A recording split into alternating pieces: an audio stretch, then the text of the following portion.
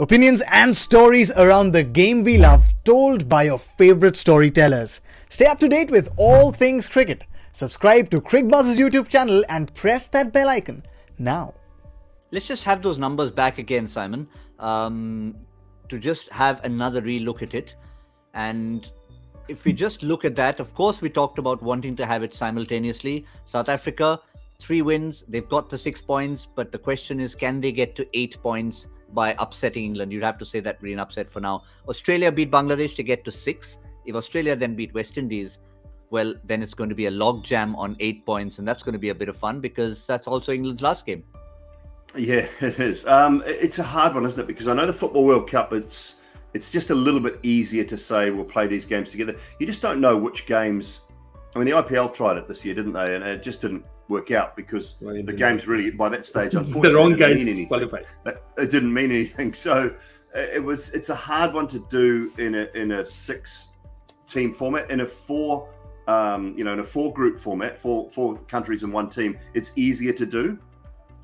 Because Absolutely. You can get those results a lot similar, a lot more close together. But in a 6-team, 6-country format, I just think it's a little bit more difficult. And they're not often going to get that last day right with the matchups that they choose. So, look, it's hard, but I do understand Joy's point completely. Look, West Indies are capable. They've got to beat someone. They've got to beat one of these top teams at some stage. Australia will be hoping desperately it's not a day that they turn up when they play them. And the other thing is, you don't want to be a South African side going into that England game thinking, oh, this is great. We only want to lose by so much. We only have to lose by this. You know, that's the last thing a South African team needs, because you know that they will end up losing by one more run than they needed to lose by or something like that. It's the last thing they possibly could need is, oh, we only have to lose by this much. They'll be out to win that game. They'll be out to win every game. And England, England showed last night that they can be a little bit vulnerable, but they just have such depth. They have massive depth, whether it be batting or bowling.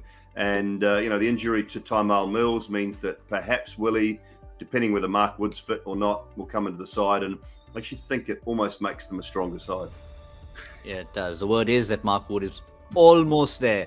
And that will make him a contender to get back into the side. Just a reminder here again of what we were talking about. Australia, West Indies on the 6th of November from Abu Dhabi in the afternoon. And then England versus South Africa from Sharjah is the night game.